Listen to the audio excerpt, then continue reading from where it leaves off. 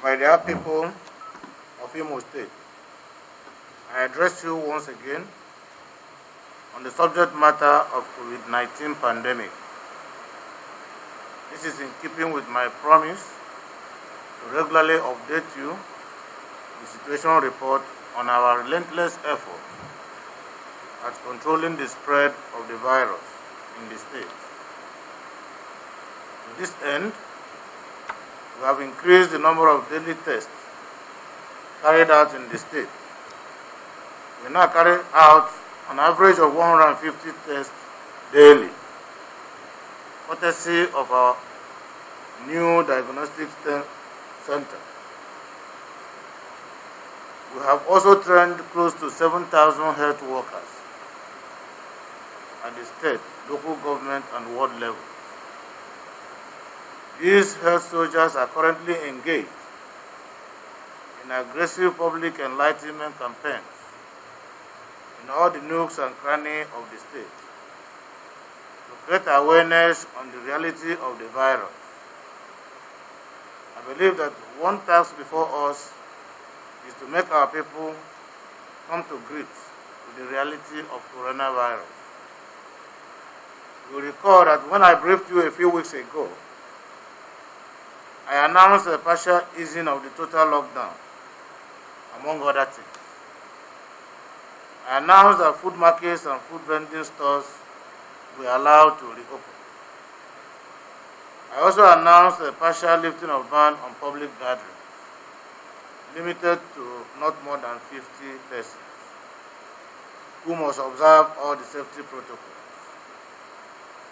Such safety measures include maintaining social distancing at such gatherings, provision of wash hand buckets and sanitizers, and compulsory wearing of face masks. The idea of easing the lockdown was to ease economic hardship on our people. I thank the good people of Imo State for abiding with the guidelines attached to the easing of the lockdown. At least a good number of our people did. It is, however, very sad to note that many of our people do not observe any of the safety protocols. People move about without face masks. More than 50 people gather in public places, contrary to the laid down rules, and worse still, without face masks. This show of reckless abandon is mainly due to the fact that many of our people do not believe that coronavirus is real. They say so openly to whoever cares to listen. This is truly unfortunate and dangerous, because the truth is that not just that coronavirus is real, but that it is in Imo State. While it is not my intention to frighten anyone, I am not less duty-bound to let you know that we now have more confirmed cases of COVID-19 in the state. The truth is that the state has witnessed a surge in positive COVID-19 cases. Needless to add, that the apparent rise in the virus is not far to fetch. You need to avoid the danger of sliding into an attitude of denial and complacency in the face of an unrelenting pandemic can never be overemphasized.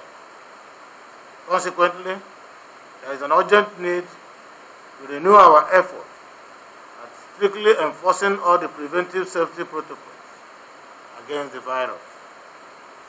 This is so because the main factor contributory to the increase in confirmed cases, apart from having our own test center, include all the ill-advised refusal of our people to observe simple safety measures.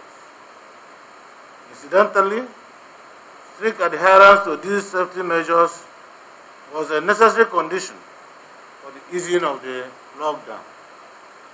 That we now have more confirmed cases of the virus in the state. This is not good enough.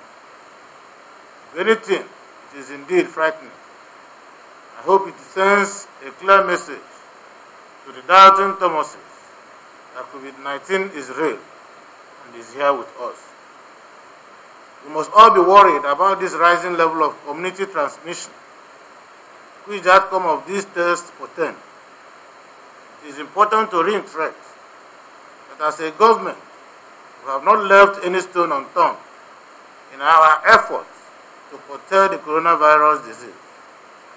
Every step needed has been taken to help curb the transmission of the virus in the state.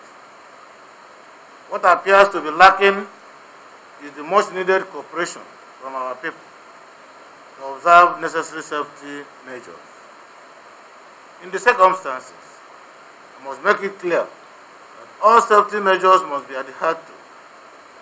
Henceforth, any person or group of persons caught in breach of any of the safety measures will be promptly arrested and prosecuted by the mobile court.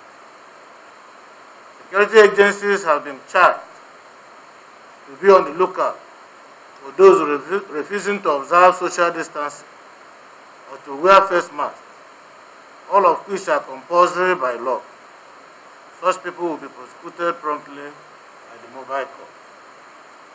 I should add that the safety measures are also applicable in the food markets. This means that market leaders must provide wash hand buckets and sanitizers at the entry and exit points of the market. All their customers and the traders must wear face masks. Offenders in any food market will be arrested and prosecuted. Let me reiterate that all schools remain closed. Wearing of face masks along with social distancing is legally compulsory. All big markets remain closed. All forms of night entertainment are banned. All borders remain closed except for Imo people who are genuinely coming back home. However, such people must clearly identify themselves and must subject themselves to necessary safety checks. Furthermore, only food markets and food vending supermarkets are allowed to open for now. Any market or store outside the food brackets seen open will be sealed up indefinitely. Needless to add that the dusk to dawn curfew remains firmly in place. Burials, weddings, and any other type of public ceremony remain prohibited for now. I shall soon be meeting with religious leaders to intimate them on the inevitability of prohibition of religious worship. My beloved Uzodimma, these safety measures are in the best interest of all of us. We must observe them. Let us not wait until it becomes too late for us to realize that coronavirus is real. Let us do our bit so that we can complement government's determined effort to curb the spread of the disease in our state. Remember the wise saying that God helps those who help themselves.